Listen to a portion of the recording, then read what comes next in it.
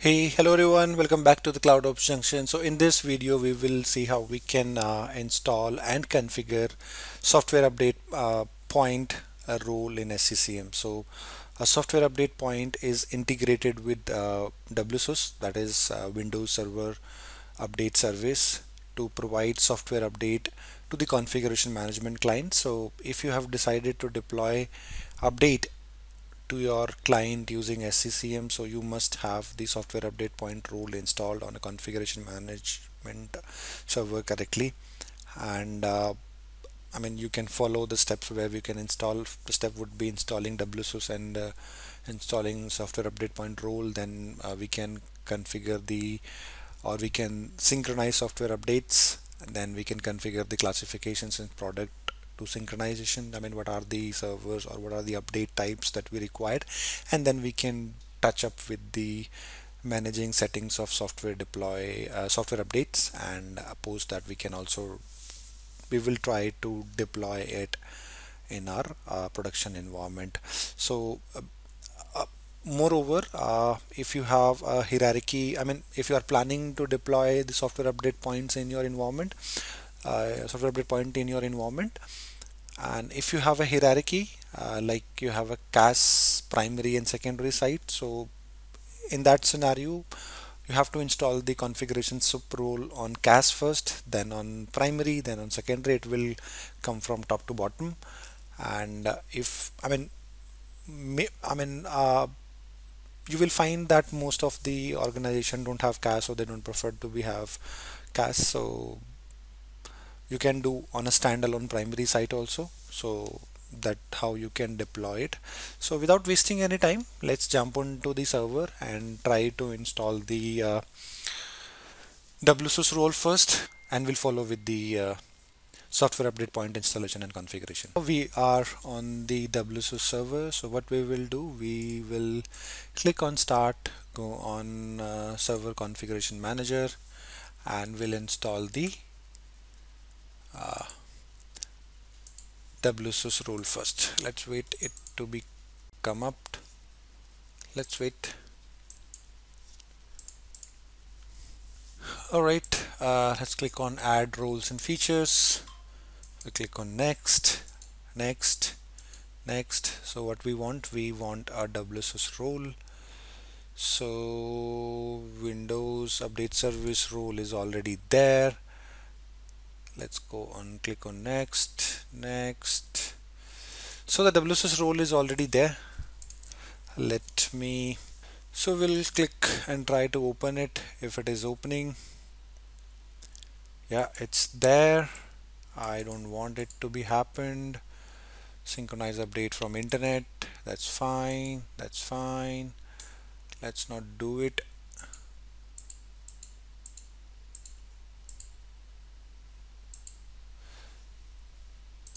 Alright, so CM01 is CM01 is the server name for this machine. Alright, so maybe we have installed the WSUS role during the setup of our SCCM, when we were installing the SCCM. So what we will do now, we will go to the SCCM console and we'll start installing the software update point. To install the software update point, we have to go to administrator. Then we have to go to the site configuration, server and site system role, and then we can add the site system role there. Let's go to administrator, site configuration, we'll go on site and right click and add role. And we'll keep everything as a default because it's a single standalone site and we wanted to install the SUP role on this server only, on our primary server only. Let's click on next. Over here we have to select software update point. We click on next. By default we will keep now by default it is requesting. So what we need allow configuration manager to gateway. No, we don't want anything. Allow intranet. So It seems fine as of now. We will keep the default settings. Click next. Over here it is asking for credential for WSUS. We don't want to give any credentials as of now, and we click on next. Then software update point, let's have it to be downloaded from Microsoft only, and if you have a local WSUS install already and if you wanted to point at it from there, uh, then you can use WSUS as well, because this required internet access. So this machine has internet access, so it will be able to download it. And over here, do not create WSUS report events. That's fine. Click next. So now this is the enablement. We will run on every second day, or run it on every 7 day. That's fine. Okay, alert when the configuration site fail. We'll use this in case WSUS is not able to, when the updates are not getting sync, we will use this. And supersedence behavior, yeah, that's fine. After 7 days it will expire, the superseded updates.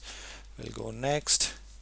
On this page nothing is required. We don't want to remove the absolute update. So what we will do, we will do the cleanup activity manually. So I will show you how to perform that activity in the next video, because in the production environment it is not I mean, most of the production environment we do not use the decline expired update, so we do the WSUS cleanup activity manually. So we'll follow when we will do the activity manually, we'll keep it as a default, and let's download all approved updates only. Click next. Now this is important. What are the updates that you required? We required critical update, we required features, security, service pack, update, rollback, everything. Let's put it everything. Definition update, we don't need it. Product, what we need Windows product. Let's select Windows as of now. Local product, we don't want it. We can change it later also. So we'll click on next, and finish.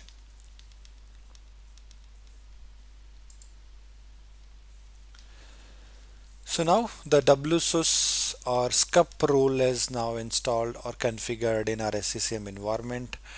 Now what we can do, we can monitor it, or before we monitor it, I would like to touch up with few of the settings that we wanted to do it.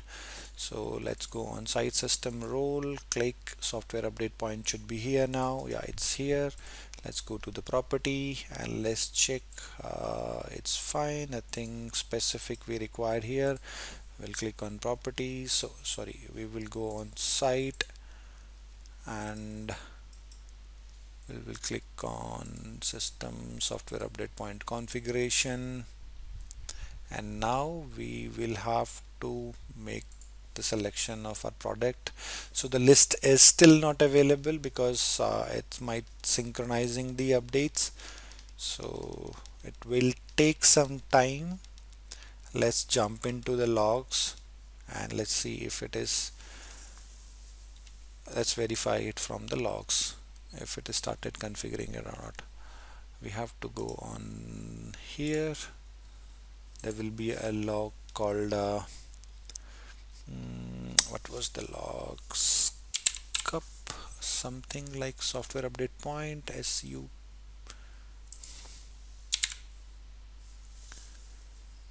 Okay, these are the SCCM logs. Sorry, we have to go to C program files and then configuration manager.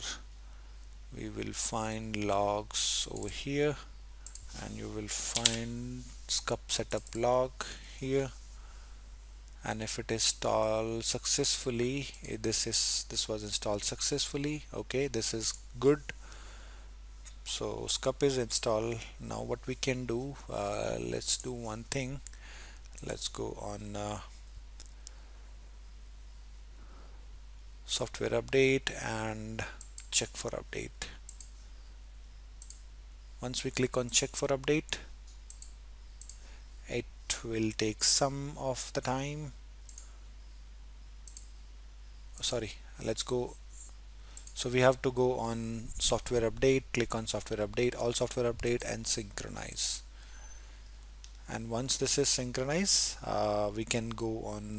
Now what it will do, it will synchronize the update from Microsoft, and these updates will be available into our SCCM. To verify it, what we can do, we can go on to the same place, and there will be a log called w sync sync manager. So w sync manager, this is the log file. So this log file will tell you that what are the update that is syncing and how much time it will take to complete the synchronization. So it is synchronizing the categories, and after that it will start the syncing the updates from the Microsoft. Once this is done, we can revisit the software update component properties, and we can adjust the things as per our requirement. So let's wait for some time to get this sync started, and then you will start seeing those update reflected over here.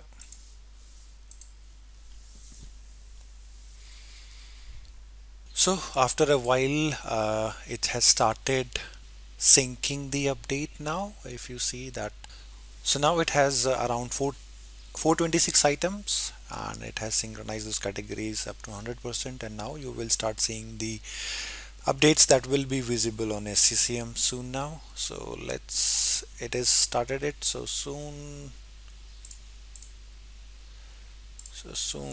if I click on software update, sorry, in SCCM, in software update, in couple of minutes the updates would be visible. It's not available as of now, but in the backend you can see it has, oh yeah, you can see the updates are now visible on SCCM. So now in the next video, we will try to push the update from the SCCM on few of the test machine, and we'll see how it work, and we'll see the working of the updates in we will see how we can deploy the SCCM update, and post that we will also have some of the sessions on troubleshooting updates as well. Thank you so much for watching this video. If you are new, please like and subscribe. Thank you so much.